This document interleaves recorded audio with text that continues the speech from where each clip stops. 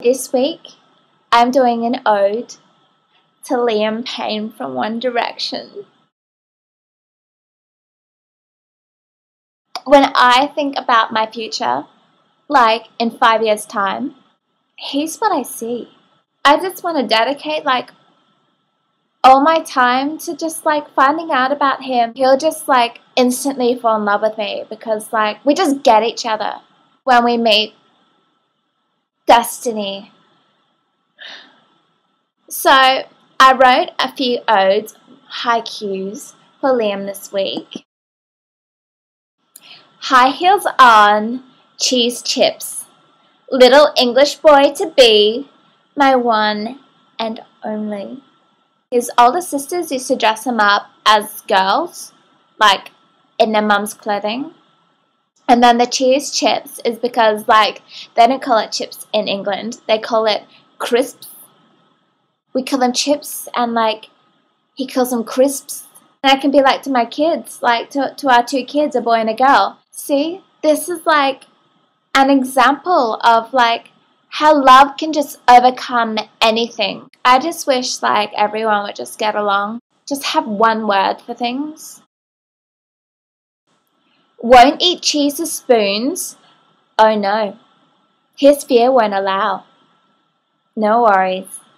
I'll spoon you. Now that one's a little bit cheeky. He has this fear of spoons. It's totes and doors. He won't eat his favourite food with spoons because it scares him. Which is actually pretty tragic if you think about it. If all the knives and forks in the world just happened to disappear one day, he'd die.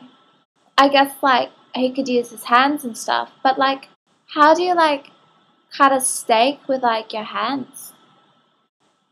How do you cut a steak with a spoon? I'll spoon you, which is I'll cuddle you. Unless he's also got a fear of spooning. If it's just the fact that they're metal and in that shape, I'm not metal. I could fork him. When I came home from school, after writing the haikus, I just lay in my bed in the dark, looking at pictures of Liam, and I was just thinking he's totes inspiring me right now. I had a dream last night. It was kind of like Twilight, but better.